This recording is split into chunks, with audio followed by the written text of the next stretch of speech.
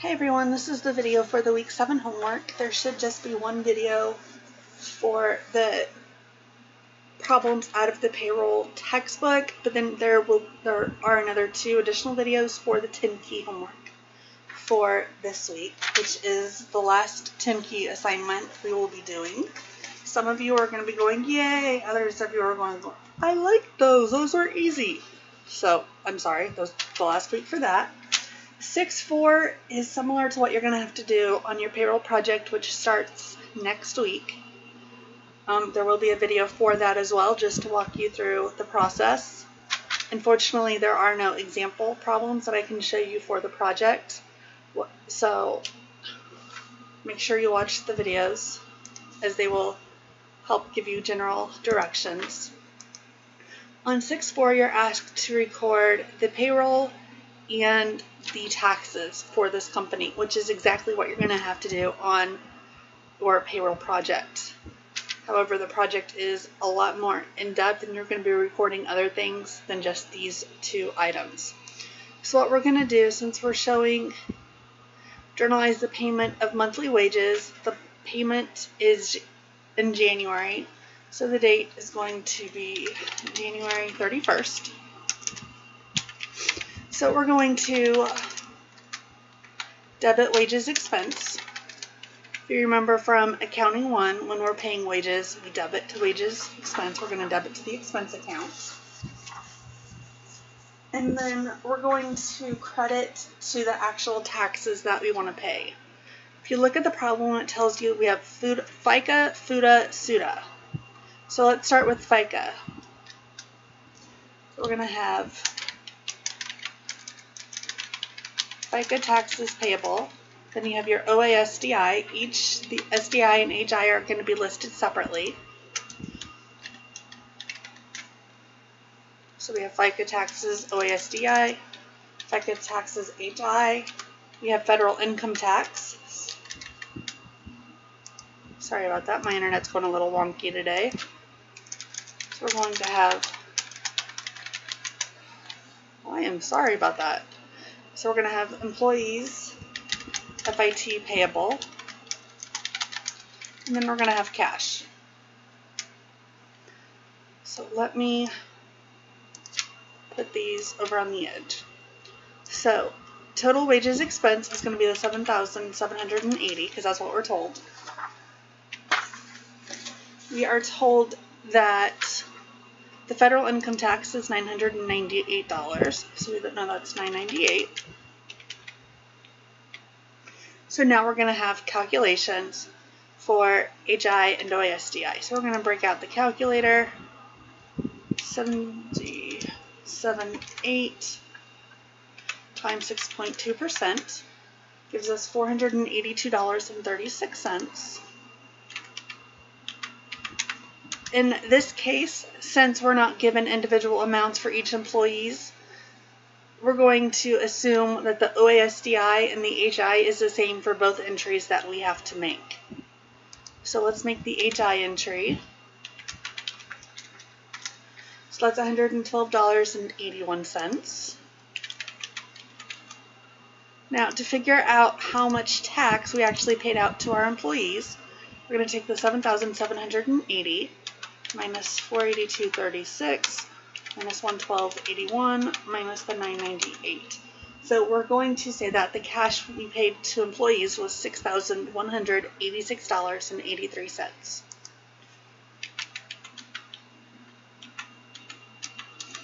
So that's the first entry that we're going to have to make. Now we have to show that we're paying the taxes. We're recording the payroll taxes.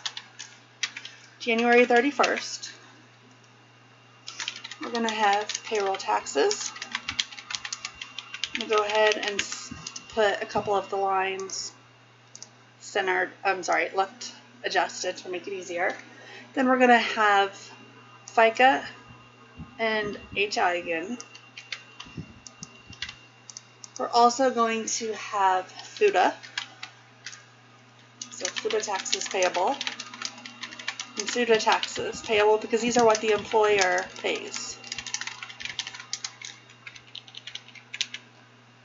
We don't know the payroll taxes amount yet, but we do know the OASDI and HI, so we can just copy those down.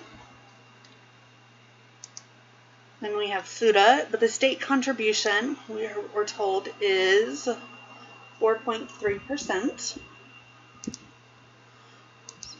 Sorry, I keep clicking wrong buttons today. So we're going to take our 7,780 times 4.3%, gives us $334.54. Your SUTA payable should almost always be more than your FUTA payable. So you're always going to pay more in state than federal. So $334.54. And so now we have to calculate FUTA before we can calculate how much the payroll taxes actually was. If we go to our book on page 617, it tells us that the FUTA tax may be able to claim 6%, but it's normally going to be at 0.6%. So let's do the math for that.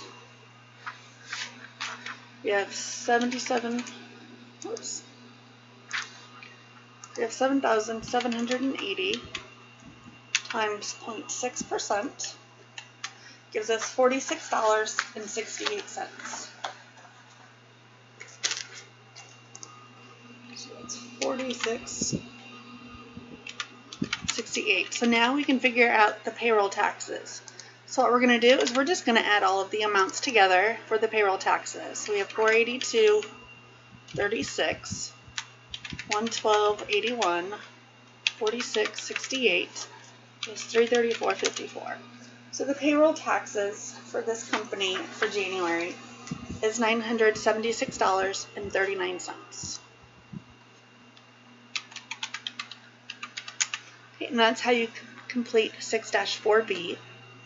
6-12, like I mentioned, is one where students get confused because we're not calculating standard overtime, we're using the overtime premium rate, which is completely different than what we're used to. It is 1.5 times, but the way it's calculated, it actually comes out to be a different overtime pay and regular pay.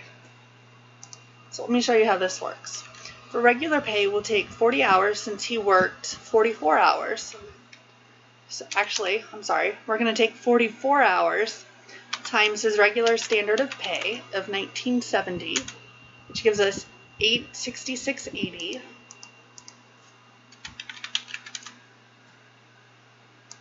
And then we're going to take half of his pay rate. So we're going to take $19.70 divided by 2, gives us $9.85. And then we're going to multiply that by the amount of overtime hours he worked, which was 4, which is $39.40.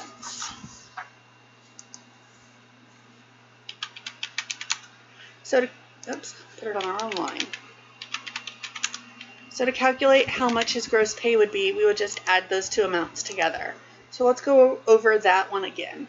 So we take the $19.70, which is his hourly rate, multiply that by all of the hours worked during that work week, which gives us $866.80. So now we're going to take his 4 hours that he worked overtime, multiply that by the 19.7 divided by 2, which gives us $39.40. So to calculate how much his gross pay should be, it would be $866.80 plus $39.40, which gives us he should get overtime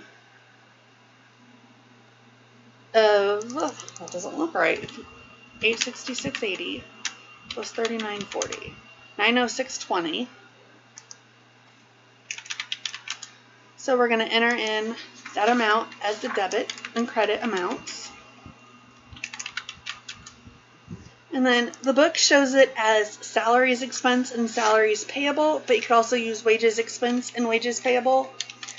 I'm more concerned about can you actually get the amounts correct.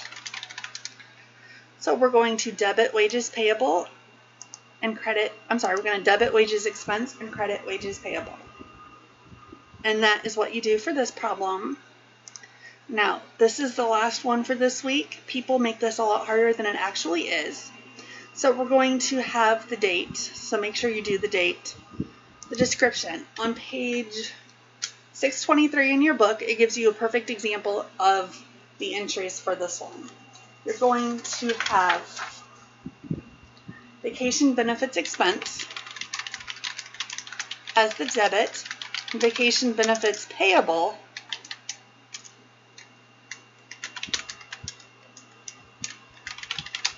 as the credit. So we are given a lot of information up in the top. Not all of it we actually need. So we're told that there's a balance of $49,900. We actually don't need that information. What we need is the $3,110 and the $2,490. So to get the amount that we're going to journalize, we're going to take the $3,110 minus the $2,490, gives us $620. That is the amount that we're going to enter. Because we're just looking for the amount that we need to adjust it to make sure that it equals to make sure that it equals the $3,110. And that's all you have to do for this problem. If you have any questions on this week's homework, let me know and have a great day.